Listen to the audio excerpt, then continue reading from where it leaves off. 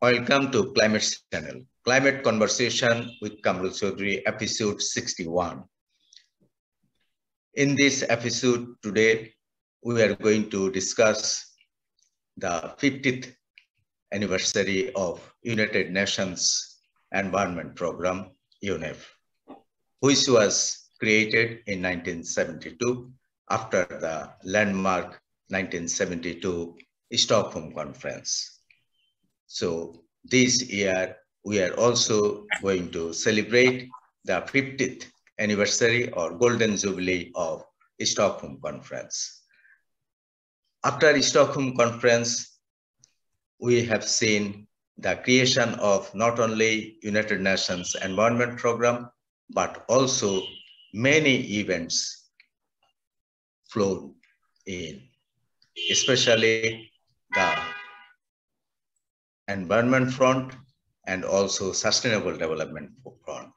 In 1992, we have seen the Art Summit in Rio or Rio Art Summit. Then Rio +5 in New York, Rio +10 in Johannesburg, and Rio +20 again in 2012 in Brazil, Rio again. And also we have seen in 1992, the creation of Framework Convention on Climate Change, Desertification, and also Biodiversity. And many other conventions, Ramsar Convention, then also Rotterdam Convention, Stockholm Convention, many other conventions and also protocols were created. So what are the milestones we have achieved since Stockholm Conference in 1972, 50 years back?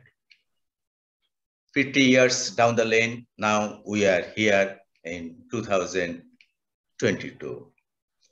What the planet would look like in next 20 years, next 50 years. We would like to discuss those issues, those milestones, those achievements, and also challenges with a very diversified panel today, which include Ambassador Franz Perrez of Switzerland, who has been in this process for many years, Professor Felix Dodds, another distinguished friend of mine, who have been in this process for many moons, Professor Maria Ivanova, who has written a book on United Nations Environment Program, and UNEP Asia Pacific Regional Office, Mazaharul, who is going to represent the United Nations Environment Program today. And also we have Professor Abdullah Shibli of Boston, Cleo, and Professor Minnatullah from Bangladesh, and others would also like to join in this conversation. Without much ado, I would now like to kick off this conversation. For today, Ambassador Franz Perrez, would you like to initiate the discussion? Franz. Thanks a lot for inviting all of us to that discussion, and it's a privilege to be with so distinguished and very competent colleagues from all around the world to discuss the importance of the Stockholm Conference in '72. Would you like me just to make a few comments generally on? Yeah, generally. I think '72 was really the first global conference on the human environment, and it was really a critical conference that brought the environment to the attention of the global community. Stockholm cannot be underestimated. First of all, as you mentioned already, it led to the foundation of UNEP, United Nations Environment Program, but in the lead up to Stockholm, also many nations created their national environmental ministries. Many countries didn't have environmental ministries before. And Stockholm also created a nascent right to a quality environment, a right to a clean, to a healthy environment, combined with the responsibility to protect. And it brought together already the different dimension of sustained development, a healthy environment, a clean environment, but also development and social concerns were brought together. The concept of future generation was launched, and the concept of consumption production patterns, to look at them in a manner that helps all of us from an environmental but also from a social perspective. So Stockholm cannot be underestimated, and I really hope that this year will be more than only an anniversary of Stockholm, more than only an anniversary of the creation of UNEP, but that it will also be a moment where we build on what has been created in Stockholm and continue to work together to further strengthen the international regime for the benefit for all of us. Thank you very much, Franz, Ambassador Franz Perrez, for your setting the tone of this conversation today. I would now ask my distinguished friend, Felix Dodds. Professor Felix, you have seen a lot of ups and downs in last 40 years or so. So what is your take? How do you evaluate? And I know you are also very familiar with Maurice Sturm, who was one of the architects of, say, Stockholm Conference. And from then onwards. But today we miss Bryce Lalonde, who was another pillar of this process, but his health condition is not good, so he couldn't join today. Felix. Thanks very much. I mean, just to add a couple of comments to Franz's very good overview of Stockholm. And one of the only other head of state who attended Stockholm was the Indira Gandhi, and I think she played a critical role in ensuring that poverty was part of the agenda from the beginning, and I think that's an important thing to remember. And in fact, I think maybe others will have more view on this, but I think that the Stockholm Conference was the first time that climate change appeared in a UN document, and as should be the case, it asked for ensuring that science of climate change was pursued before you could take any policy decisions. And I think that one of the important roles that UNEP has played over this period of time since Stockholm has been to build a science base and to be at the beginning of the process for the setting up of the IPCC, for the setting up of IPBES, and now at this upcoming UN Environment Assembly, the setting up of the equivalent for chemicals and waste. That science base then gives us the possibility to have the right policies based on that. And I would just say that, you know, I'm a huge supporter of what Maurice did, but to some extent, it was Mustafa who did a lot of the hard work in the period after Maurice left as an executive director. And if you look at particularly his work on climate change, particularly his work on biodiversity, but of course, the gem is the work that he did with the Vienna Convention on ozone depleting chemicals and the Montreal Protocol. UNEP has played this critical role in creating the ecosystem of multilateral environmental agreements that we see today. Thank you.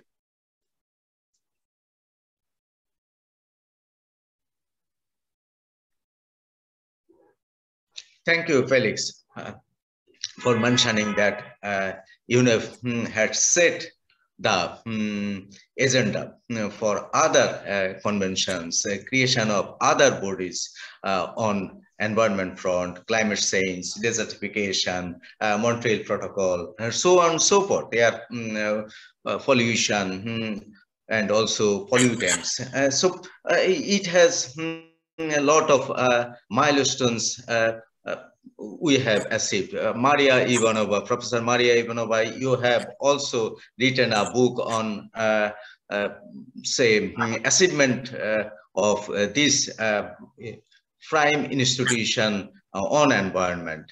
So what is your take? How do you see the evolution, the functioning of United Nations Environment Program and its success, achievements, and challenges?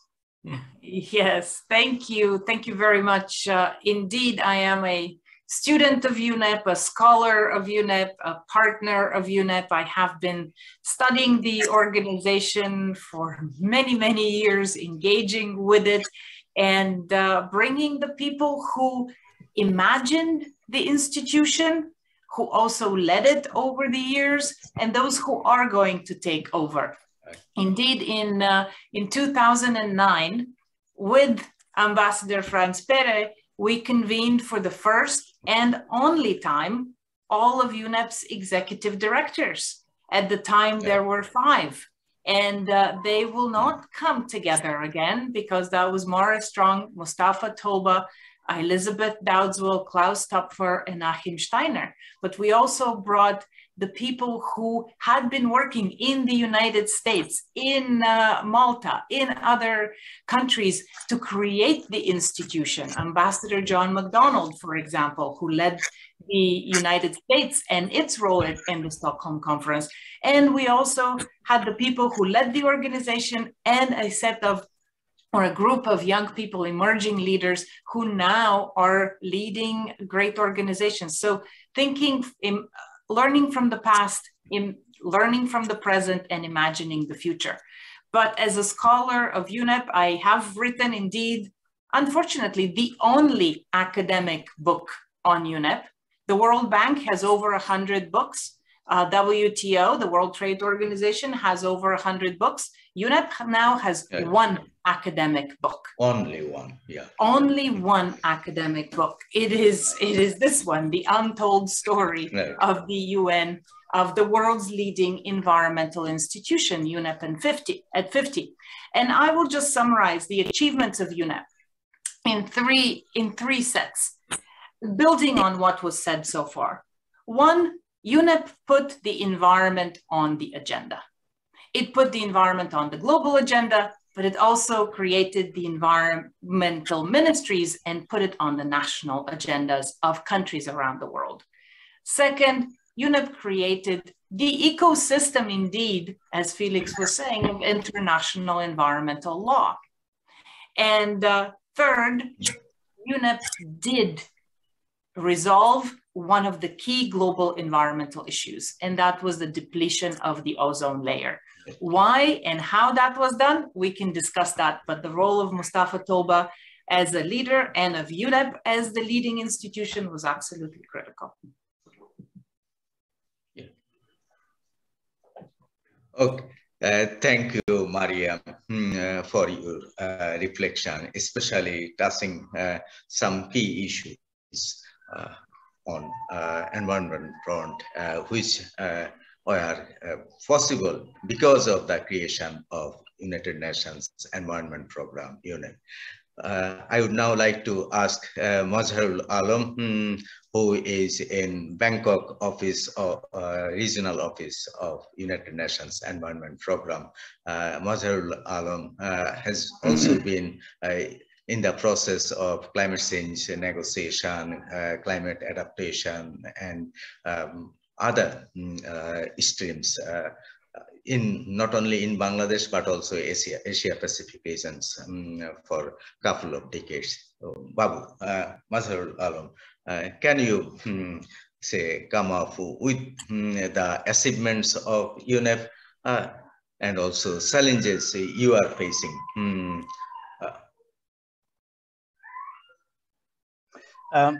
First of all, thank you, Quamrul Bhai, for inviting UNEP in this very important discussion. And Ambassador Franz, Maria, and Felix, they have also talked about the achievement of the UNEP. And thank you, Maria, hearing that this is the first book you have written on UNEP and the ecosystem that UNEP has provided to bring the environment agenda and as a part of the global agenda, but also bringing environment as a part of the development agenda. It is not the environment for the environment's sake, but it is also supporting the development. Many achievement has already been talked, but I'd like to just highlight probably just adding what Maria has mentioned about the convention to protect the ozone layer by controlling the ozone depleting substances. If we look into the current state, almost 99% of the ozone depleting substances has been controlled now. And what we have achieved through that is almost every year 2 million the skin cancer that the people has to have if we fail to control that. So that is the part of the human environment and supporting the development. The second one I would like to also mention in terms of the leaded petrol that we used to use in the car. And that was a huge problem as a part of our development. And that is almost coming to an end. We are almost going to see the success of completely not using the leaded petrol in the car. What we are still facing, though UNEP able to bring the environment in the global agenda, setting the ministries in the every countries, but our executive director has identified the 3 planetary crises that we are still facing and it is going to face unless we are able to manage it. One is the climate crisis. The second is the biodiversity crisis. And the third is the pollution crisis. So the challenges remain on us and we need to work together. Thank you, Mazaharul Alam. I would now like to go to Cleo. Oliver, your take. How do you see? First, I would like to thank for inviting me to join this very important discussion about our environment. This is my first time to join this group, and I am honored to be part of this one. I am connected in the private sector. In my company, I am the head of environmental compliance of Robinson's Land Corporation, a real estate company, and we are mandated by the government to submit the sustainability report all year round.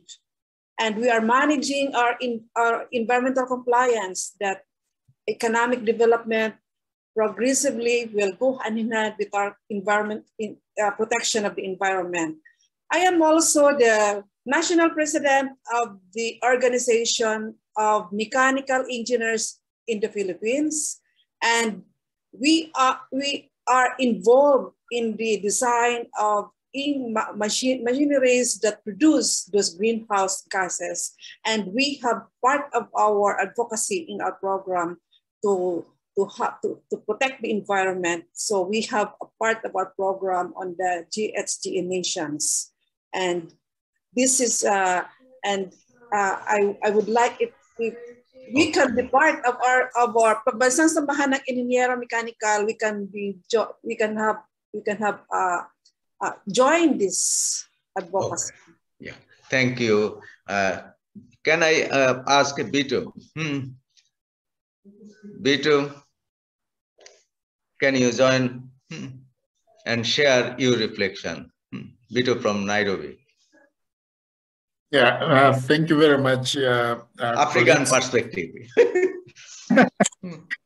Yeah, so thank you very much for inviting me again to this conversation. Just to mention that I'm originally from Malawi and I'm here in Nairobi working for the African Agricultural Technology Foundation. And I've also taken my time to study for my PhD with the University of Nairobi and focusing on the Paris Agreement differentiation in as far as how the least developed countries in Africa are reacting, focusing on the climate politics. So that is my study of specialization. But I also want to reflect on the subject matter that is at hand today, in as far as the UNEP history is concerned, but most importantly, what has it done to Africa in particular?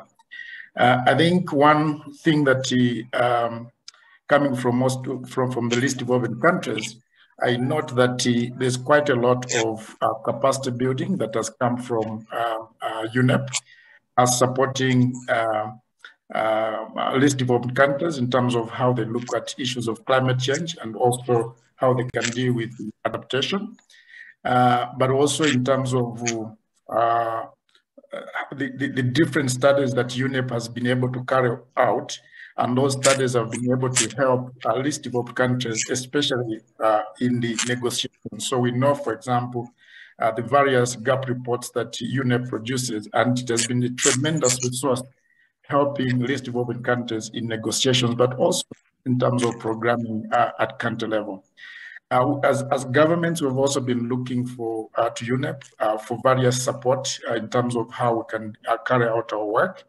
And I think the placement of UNEP in Africa is also very symbolic. I think it is something that was also enabled African governments to be able to look at the whole multilateral process around the environment to be really an equal space, because I think this is the biggest institution and it is housed in Africa. And I think it is something that also, in one way or the other, gives pride to the African nation, but also maybe in particular to the country where I am, and Nairobi, where UNEP is also. So those are my few reflections, and thank you very much for inviting me. I wish to make this forum my regular space. Thank you. Thank you. I would now like to request Christophe. Christophe? Christopher, can you share your take?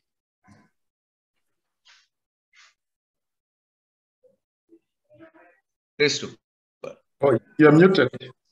Now, can you hear me now? Yeah, Christopher. Excellent. Well, I would like, first of all, to thank for the invitation and claim that I'm really honored to be a part of this discussion now. I'm a climate scientist working at the meteorological office of Sweden and working a lot with IPCC. I was not in Stockholm in 1972 because this was before I was born. But I can clearly see the consequences of what's been built. However, I have to say that I'm also critical to the fact that it hasn't gone through as much as what we would have hoped it could have done. I mean, in 1972, you have Stockholm and the start of UNEP. You have also the Club of Rome, roughly at the same time, and the Meadows reports. In the 1990s, you have the first IPCC. And since the 90s, we see that greenhouse gas emissions have been larger than all of the greenhouse emissions from 1850 until 1990. So my concern is whether young generations can actually see and understand the impact of the Stockholm Conference when they don't really see the impacts on their present day and future life. So that would be my perspective. Thank you, Christopher. Professor Abdullah Shibli. Thank you. Thank you, Quamrul. Thank you, Climate Channel and Sanjay for organizing this meeting. I am glad that I could join you. And I'm also very happy to note that we have participants from different parts of the world. Boston, as you know, had 3 feet almost of snow yesterday, and I was humbled. But it feels good to know that we have participants from the Philippines, from Africa. I'm sorry if I forget whether Vito was from Nigeria, but is it from Nigeria? Malawi. Oh, Malawi. Oh, my favorite country. And also other parts of the globe. So I am from Bangladesh, but for the last 40 years or more, I have lived in Boston and have enjoyed the cooler environment. So global, I guess, climate change and global warming, if you can want to still use it, has been on my mind because my country, Bangladesh, has been struggling with adaptation, mitigation, all the other measures. So Quamrul and his team are, I would say, forward-looking in terms of getting or raising the global consciousness, and I have been writing a lot about these issues. My forum is the Bangladesh's #1 newspaper, English language newspaper, the Daily Star, where I have the privilege of writing a column. And while I cannot write on climate change on every issue, I try to bring out the economic issues because I am an economist and I have worked on environmental economics. So I see the positive and the negative side of every measure. As you know, in the USA, which is supposed to be the biggest, I guess, engine of change for funding the different climate measures, for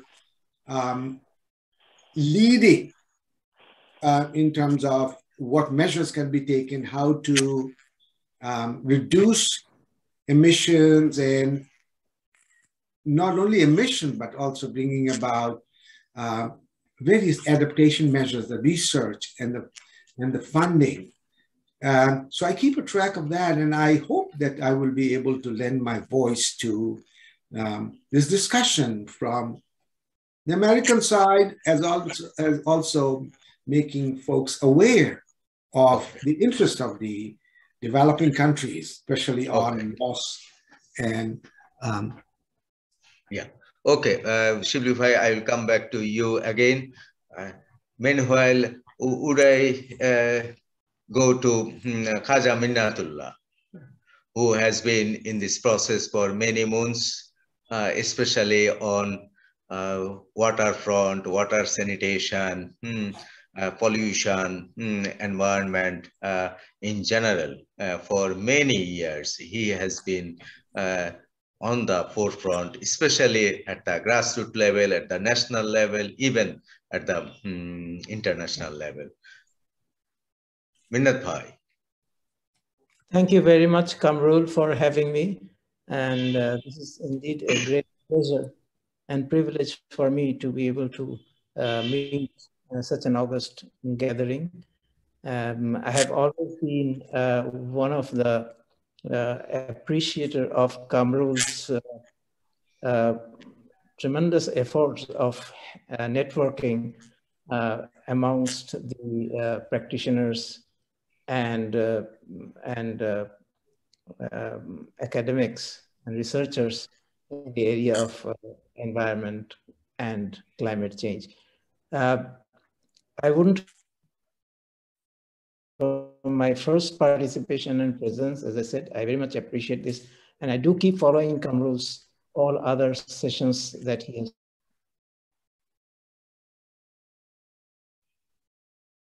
Struck me in today's discussions that I have heard so far, quietly and silently laid the foundation of the global environmental issues that we are challenged today. Even I would say that some of the areas that UNEP worked during the last many years has probably helped us in kind of meeting the challenge of the current pandemic. As you perhaps know that the climate over a cycle of 10,000 years, maybe the last one was 10,000 years back. Pandemics occur maybe over a cycle of 100 to 200 years. So the achievements that we have seen so far by laying the foundation of a global climate challenges, which has been picked up by various agencies, including United Nations agencies and international financing agencies, of which I have worked with the World Bank for the last 30 years. And my main thrust was on the environmental health and of late climate change. And in these areas, I think I will conclude by saying that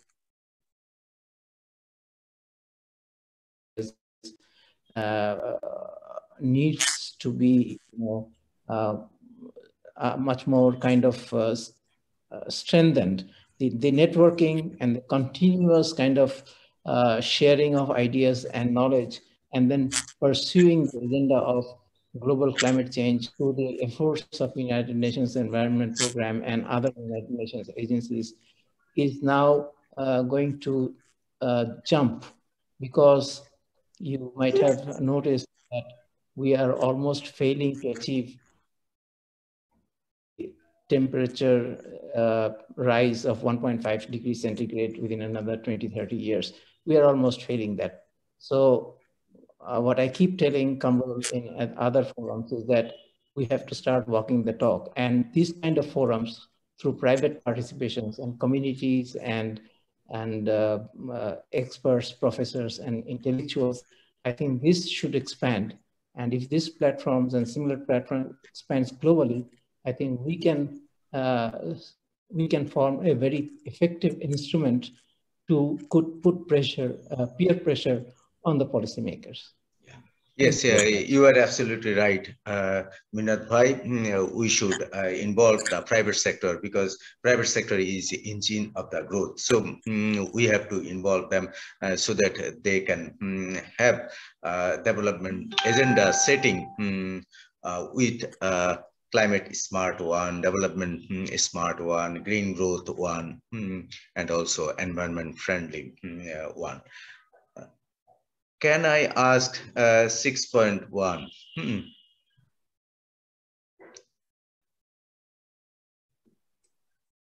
Can you introduce yourself and join us?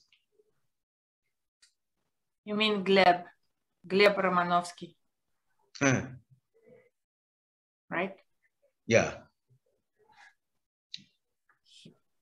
Okay. Gleb. Yes, yeah, Gleb. I can yeah. hear you. Just, yeah. First of all, I would like to say sorry for some difficulties in connection and with my personal computer. Sorry. Sorry. Yes, because sometimes it works completely unpredictable. Okay. So first of all, I would like to thank you for this meeting, for the discussion, and yes, just let me introduce myself because I'm new here, right? My name is Gleb Romanovoski. I'm from Moscow. I'm working in the field of urban and transport development. Okay.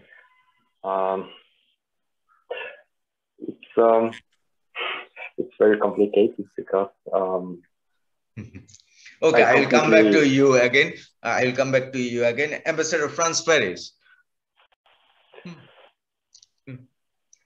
Yes. Sorry, yeah. So now, what are the key challenges now we are confronting, which should be handled by UNEP, say next 10 years, 20 years? We know that UNEP had a flagship document, say Global Environment Outlook. So how it can enrich that CEO? We have been in this process for many months, many years. How to improve that qualitatively, quantitatively, and also say on various sectors, from ecosystem to biodiversity, from climate change to, say, fossil fuel, from, say, Montreal Protocol to,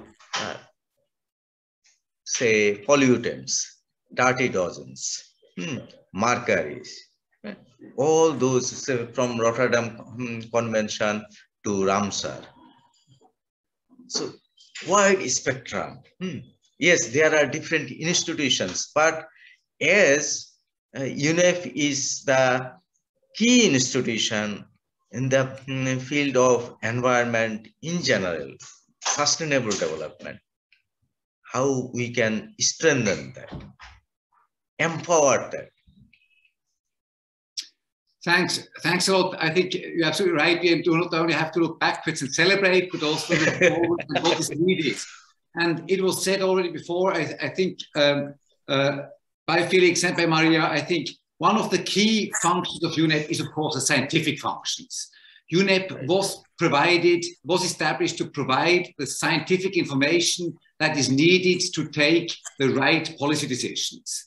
I think that is one of the key functions that UNEP really has to continue to play and to strengthen. And you're referring rightly to GEO, to the Global Outlook. That's a key delivery of UNEP, but also the emissions gap report, the NDC gap report, or adaptation. These are critical documents to be delivered. But I think it's also important that UNEP continues to strengthen that pillar. Felix was referring to the Science Policy Panel for Chemicals and Waste Cluster. That's a proposal submitted by Switzerland and supported by a number of countries for the next UNEA. And we really think this panel should be established to strengthen further the scientific base.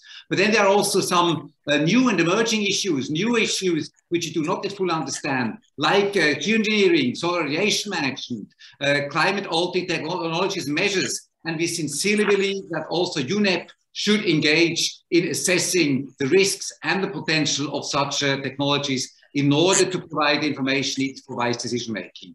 But UNEP does have more than a scientific function. It also has a function of providing overarching policy guidance. And that is also important, so that UNEA comes together and gives guidance what should be the next steps, for example, regard to mineral resource extractions, another decision that UNEA will look at, or on sustainable infrastructure, or generally on chemicals and waste policy. UNEA has to play that function to provide overarching policy guidance, and thereby also to make sure that the individual decision taken in individual MEAs together makes sense. So it has also to provide for synergies between the different thematic areas of the environment. And thirdly, last but not least, UNEP had also to further continue to capitalize action on the ground. That is needed. UNEP is not an implementing policy. UNEP does not have the expertise and knowledge. One of the key functions to implement projects on the ground has to continue to play and capitalize such activities by others. GEO to the global outlook function is also further strengthened. Because only if you have all the three things together, the science, policy, and implementation, these are critical documents to be. But I think it's also important that UNEP continues to strengthen that pillar. Yeah. Felix was referring to the Science Policy Panel for Chemicals and Waste Clusters. That's a proposal submitted by Switzerland and supported by a number of countries for the next UNEA. And we really think this panel should establish to strengthen further the scientific base. But then there are also some new and emerging issues, which you do not fully understand, like geoengineering. So I think there are a couple of things that, I mean, I agree with everything that Franz has said. I think that there are a couple of other areas that are important. One is the role that UNEP Finance Initiative has played in the green economy and doing the principles for responsible investment, the principles for responsible banking and responsible insurance, and the work they've done with Mark Carney on the Glasgow Financial Alliance for Net Zero. I think that's an extremely important area for UNEP to be involved in.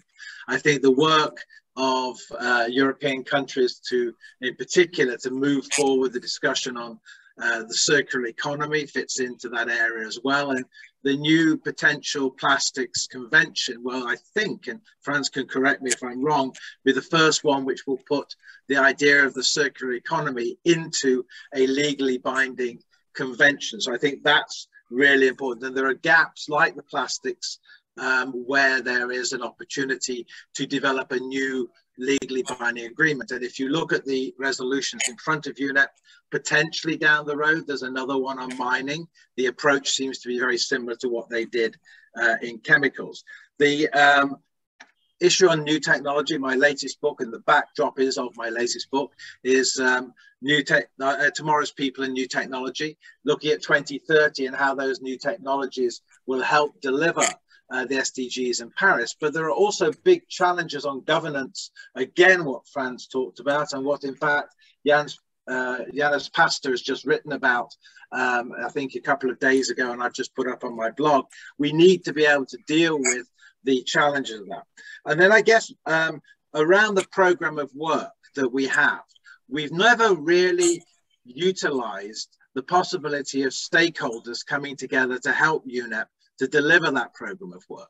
And I think there's a gap in an ability as they're doing around the Sustainable Development Goals generally, to really build a much stronger community of implementers on the ground with coalitions of the willing around those. And finally, my challenge is that I've got one more thing to say. My challenge to Franz is, if we are having UNEA in 2022, as we are now, the next logical one will be 2 years from now in 2024. We will have missed a significant opportunity to input to the midterm review of the SDGs. And perhaps Switzerland would like to host a ministerial like we used to have in the alternate years, to ensure that UNEP and the environment ministries have a good opportunity to input to the SDG review. Thank you.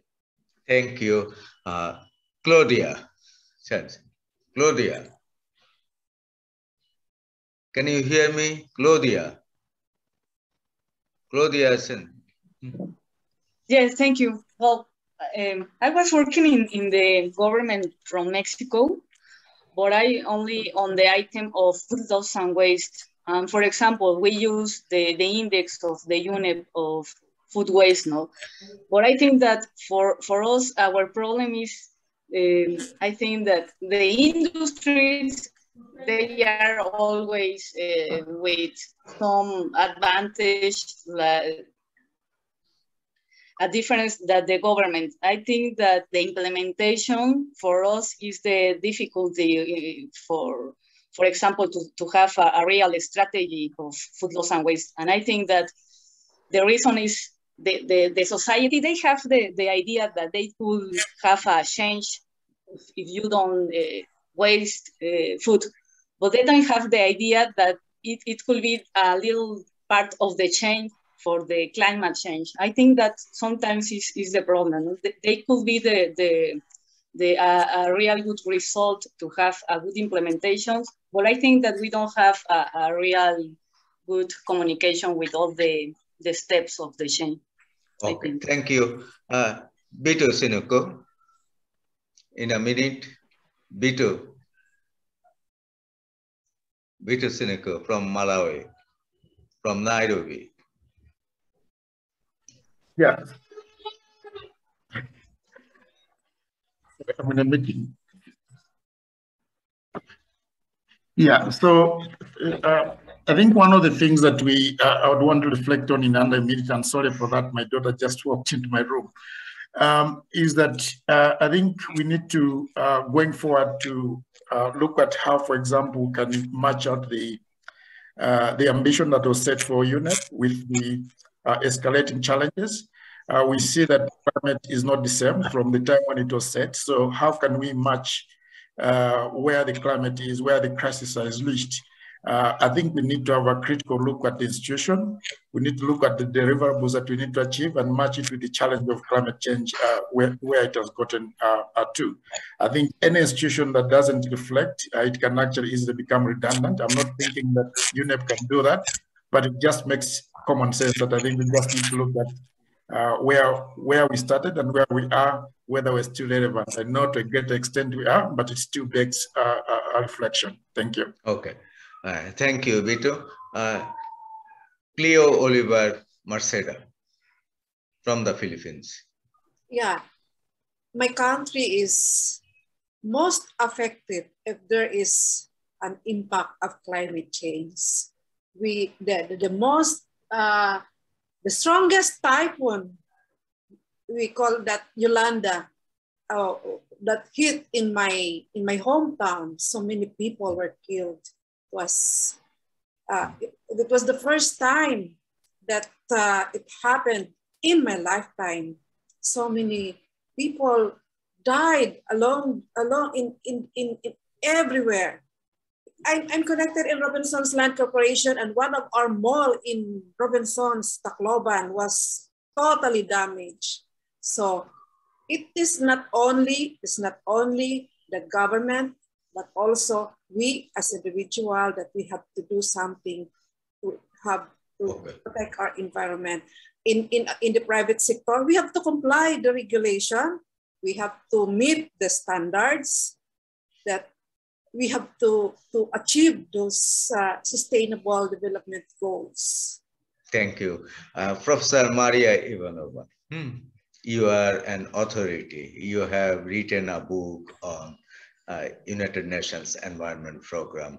So this is your turn to reflect. Let me just put a few strands together here, because UNEP was created and currently is the only institution with the formal mandate to bring the 3,000-piece puzzle together and look at it from 30,000 feet up. There is no other institution in the United Nations who has the formal mandate on the environment. Yes, we have all of the different legal institutions. We have development institutions that do parts of the environment, but it is the United Nations Environment Program that has the mandate to have the scientific knowledge on the environment, to develop policies on the environment, to provide support on the environment, and to catalyze action, to implement.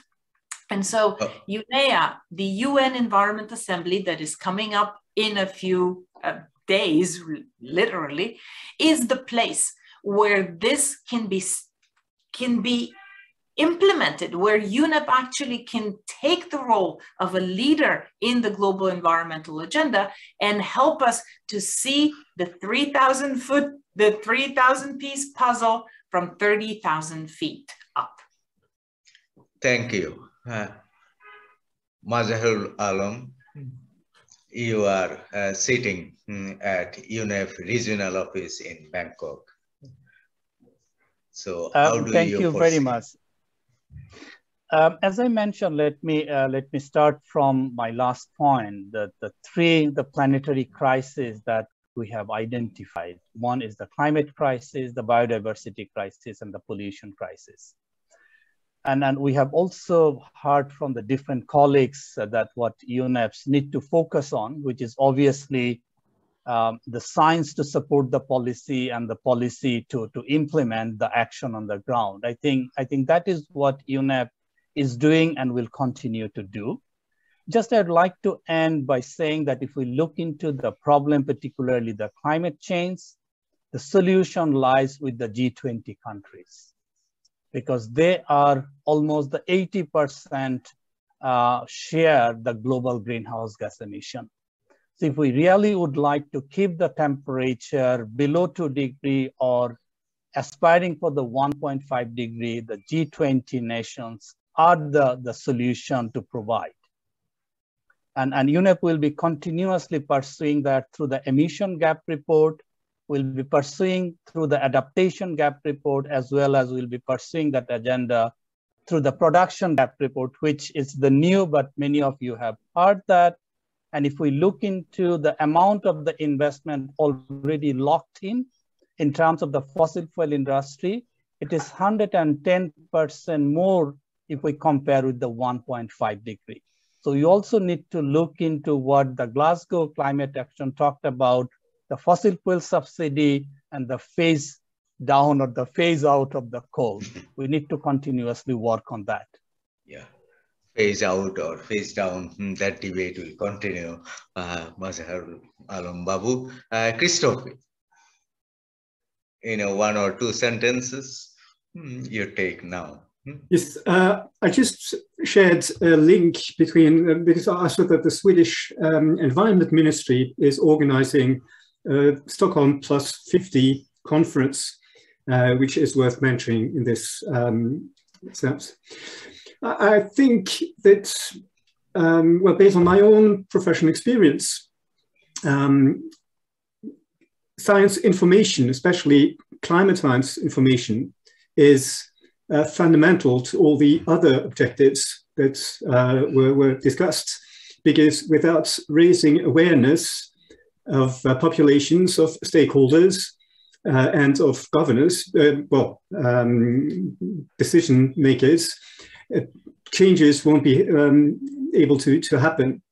And from the IPCC side, I see that we have many common issues and many common documents linking together the climate mitigation, adaptation, the SDGs, the pollution, but maybe if an even more efficient collaboration between IPCC, IPBES, and UNEP in the communication efforts, that could lead to a really strong effect on our public. And using the momentum of the second IPCC report that will be published at the end of February, and third, and the synthesis report coming later, that would be a good opportunity for UNEP to display all the amounts of reports and knowledge and proclamations that are already present, but maybe not as easily understood by the broader public. Thank you. Thank you, Christophe. Gleb, Gleb Romanovoski, are you with us? Yes, you are with us. Yeah.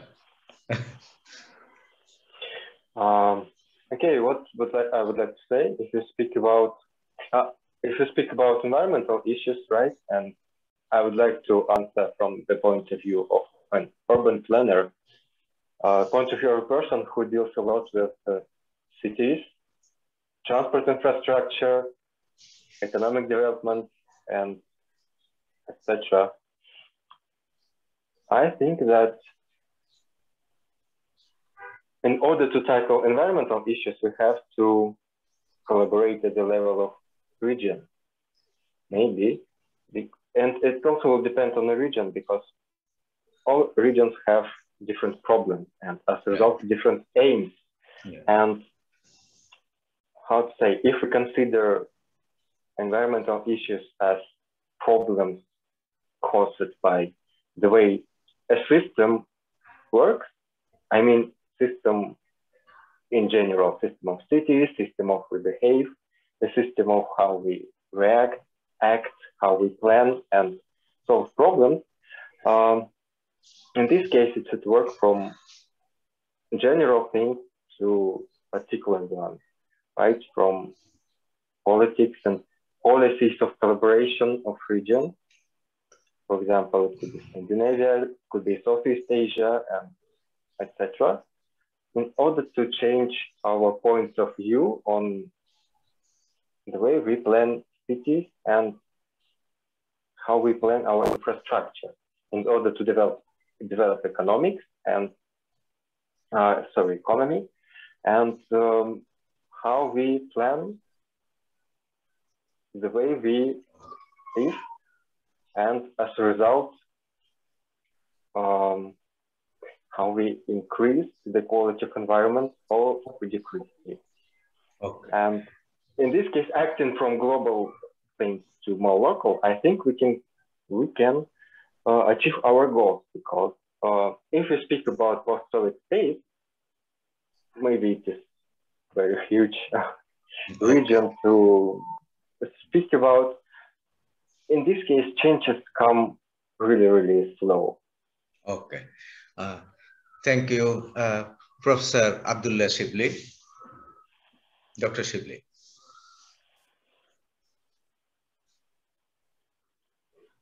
Shibli bhai,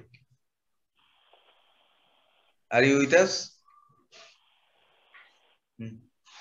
Khawza, Minnatullah. Thank you very much. I lost contact for a while. I just wondered whether you can hear me right now. Okay. Thank you, Ambassador Franz Perrez. Your closing comment. My closing point is that, and they are building on what Maria Ivanova was always saying through her research, is that the mandate of UNEP has a strong mandate. And my closing point is, well, let's use that mandate. Let's build on that mandate. I fully agree with Felix. It's not enough just to wait for 2 more years for the next UNEA. But I would suggest and invite the African group, who is now having the lead over UNEA, to make sure that next UNEA will be already next year, so that we can give the needed guidance, the needed policy guidance, and take the needed decisions. So the mandate is right, but it is our task now to use it. Thanks a lot. Thank you very, very much. It was a great pleasure to have you all and share your take at this Climate Channel, Climate Conversation, episode 61 with Quamrul Chowdhury. Climate Channel is, please, I'm sorry to interject here, but I have to say something, because a lot of the speakers said UNEP's producing reports and we're doing reports, and we have the GEO report and a new report and a new report. I have to say, on behalf of the young people who are in the streets, who have been in the streets, and who have been pushing for more action, reports are not enough. And UNEP, it is time for UNEP to do something more than reports, but UNEP cannot do it by itself. And so this is my call for UNEP to partner with academia, to go beyond reports, to go into the classroom and change the conversation. We need to change the conversation politically and societally. And UNEP has the power to do that, but it needs to do it. Thank you very, very much, Professor Maria Ivanova. Hopefully in our next episode 62nd, next Saturday, we are going to discuss that. And hopefully some of you will be over there to share your reflection and try to have your take on what UNEP can do, can deliver in the coming years, coming 50 years, coming 30 years or 20 years down the lane. With that optimism, with that hope, Mazaharul Alam, thank you for, and of thank course, you very much for inviting, and thank you very much Felix for organizing the conversation on UNEP, and all inputs are appreciated. Thank you very, very much. With that is ending here. Thank you very, very much. Thank you, Quamrul. Thank you. Thank you. Thank you. Thanks.